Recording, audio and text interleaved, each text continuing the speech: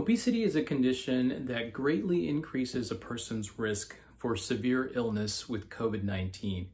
If you're wondering why that is, stick around.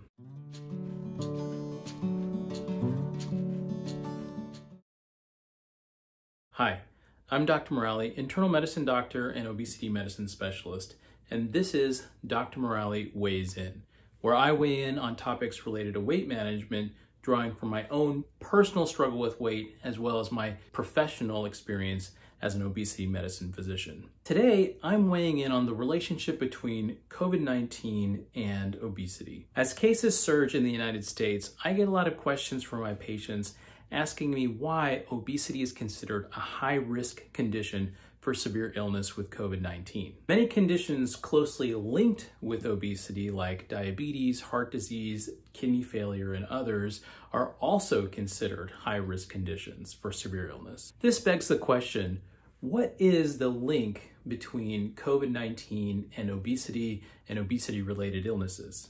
To answer this, we really need to know a little bit more about COVID-19. You may have heard that COVID-19 enters cells using a spike protein that projects out of its viral capsule. The spike protein then binds to an enzyme that's embedded in the membrane of our cells that's located in our nasal passages, in our lungs, in our heart, in our intestinal tract, in our kidneys, as well as in our blood vessels. This is likely why patients experience a loss of smell, shortness of breath or cough, chest pain, kidney failure, diarrhea, as well as blood clots. When the spike protein binds to the ACE-2 enzyme, it acts like a key unlocking a door into the cell. The virus is now able to enter the cell and hijack the cell's machinery in order to replicate itself hundreds, if not thousands of times. It then bursts out of the cell and then infects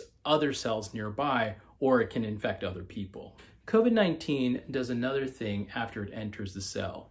It commands it to remove the door it used to enter the cell, the ACE-2 enzyme. This is important because the function of ACE-2 is to break down a signaling protein known as angiotensin 2 or Ag2. Normally, Ag2 is a signal to the body to ramp up its fight or flight response. The fight or flight response is a protective response. If we are running away from a predator and we get injured, we break our leg, or we get an open wound, we are going to have potential for infection and blood loss. And so the fight or flight response basically helps us constrict our blood vessels so that we can limit our bleeding. It increases clotting factors so that we can clot our blood and also prevent significant blood loss. Also, if there's anything infectious, any bacteria or fungus or virus that gets into our wounds, our inflammatory response is our body's first line of defense against foreign invaders. So this is a normal response to injury in the human body. Since COVID-19 disables the ACE-2 enzyme, which normally holds this fight or flight signal, the Ag2 protein, in check, Ag2 levels can now rise to a dangerously high level, contributing to an uncontrollable inflammatory response known as cytokine storm, as well as constricting blood flow by constricting blood vessels and promoting clotting throughout the body. This can cause multi-organ failure and even death, which is what we see when patients are severely ill with COVID-19.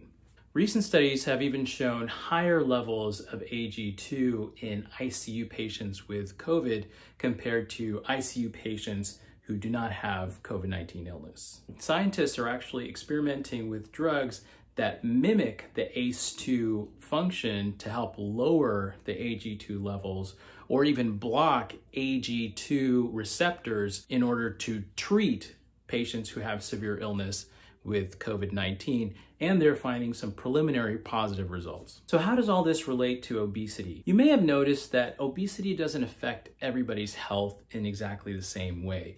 You might know people who are 40 or 50 pounds overweight, but they don't have health problems that we normally think are related to obesity, like prediabetes or diabetes or high blood pressure or heart disease. On the other hand, you may know someone who is closer to their normal weight or maybe just a little bit overweight, and they do have problems like prediabetes and diabetes, high blood pressure, etc. The reason for this is the amount of fat that we carry in our bodies is not as important as where we carry that fat. There are two places where we can categorize fat storage in the human body.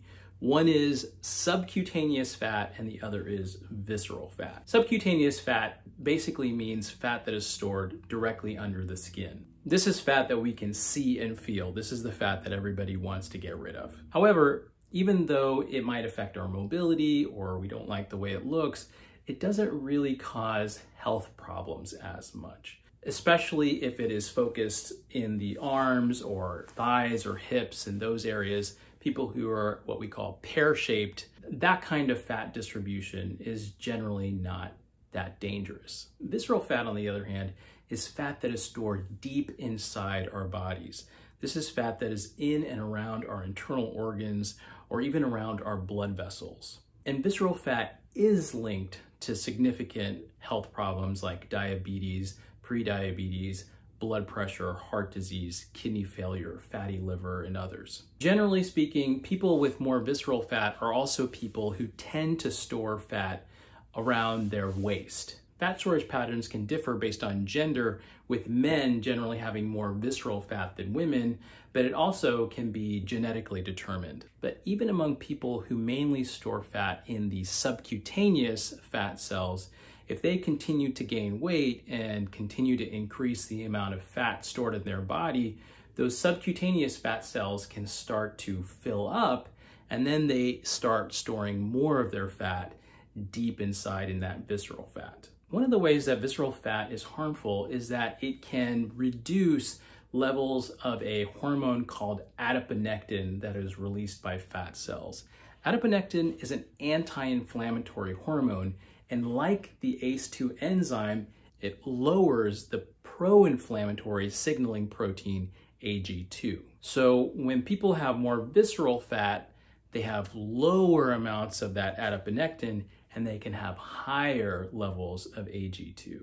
When Ag2 is high, it promotes this chronic, low-grade, smoldering inflammatory state, which is one of the causes of prediabetes, diabetes, high blood pressure, heart disease, kidney failure, fatty liver, and a lot of those obesity-related medical conditions. And right there is the link. People who are older, men, people who have diabetes, people who have heart disease and kidney disease, as well as people who carry higher amounts of weight, are also likely to have higher amounts of visceral fat. So with higher amounts of visceral fat, these individuals also have this higher level of Ag2, this chronic low-level inflammatory state, and if they get COVID-19, it's like throwing gasoline on a smoldering fire. Basically taking this chronic inflammatory state that would cause damage to internal organs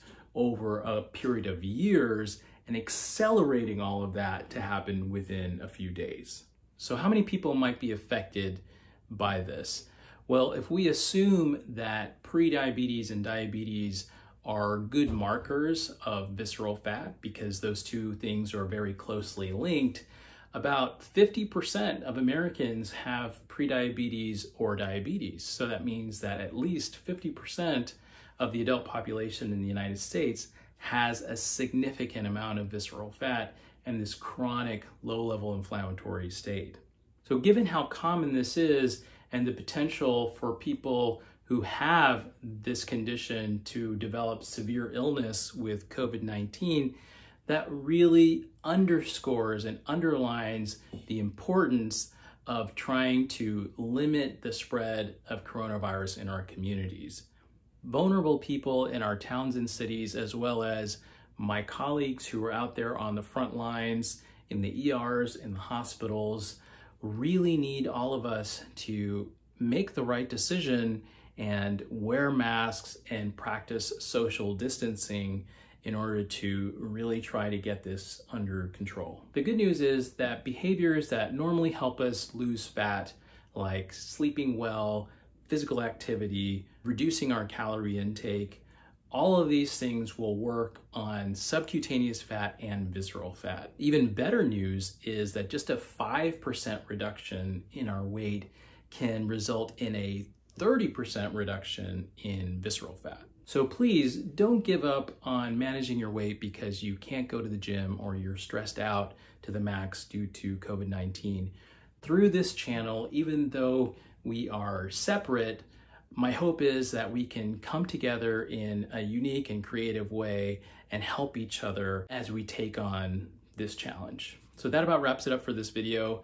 As always, thank you all for your support. If you like the content, please do like and subscribe, and thank you.